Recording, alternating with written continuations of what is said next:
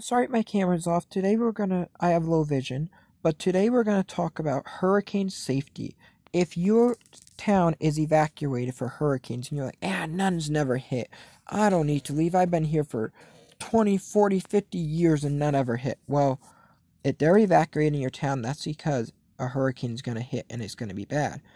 Now, if you're in your home, the best things to have if you live in a hurricane area, have a inflatable raft that pumps up. Have You might think this is crazy, but I know some people who have done it.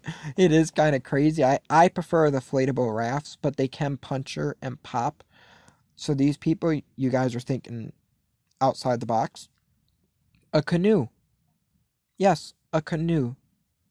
Because God forbid it starts flooding real bad in your home, you're going to need something to float on because your home won't always stay safe. But I prefer a raft because you can keep them in your attic. You can pump them up with a hand pump, but always make sure they're blown up.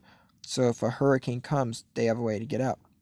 Now, if you have a skinny attic window, that's okay. You should always have pry bars and pickaxes and sledgehammers in your attic if you live in a hurricane area. So if you have to break through your roof, you can. I know people have had to break through their roofs in homes before during hurricanes. So this way you can get out, because what do you usually do when the water keeps going up in your home? You keep going up to the top floor. Not always that's a good idea, because you can trap yourself in an attic if your attic has no windows, or if the roof is really strong, you won't be able to get out of your attic, even if it with all them tools.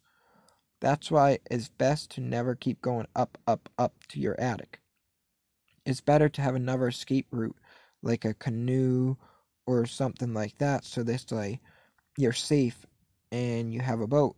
But I personally prefer a inflatable raft.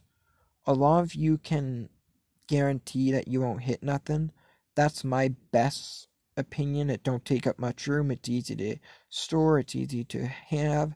And make sure you have flashlights. Make sure you keep your phone charged. And also, get a hand crank cell phone charger.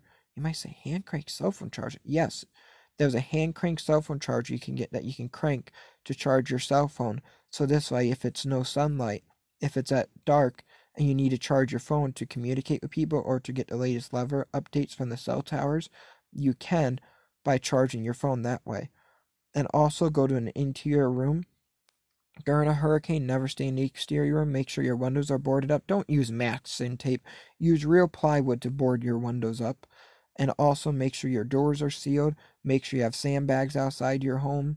And never go outside of your safety room, your interior room, unless if water starts coming in. Then you have to leave it and go elsewhere and find another shelter to, because your home ain't safe because it's filling up with water. Water can make a home collapse. Never stay in a home that's filling up with water. It can be deadly. It's better to evacuate before a hurricane comes so you don't get stuck in these predicaments. When they say a hurricane's coming to evacuate, it means to evacuate and leave and stay safe. A home can be replaced. Human lives cannot be replaced. Life is precious. Don't stay in your home to try and save your home. You can always get another home. You can't replace yourself or your family. See you all in the next cool video. Don't forget to subscribe.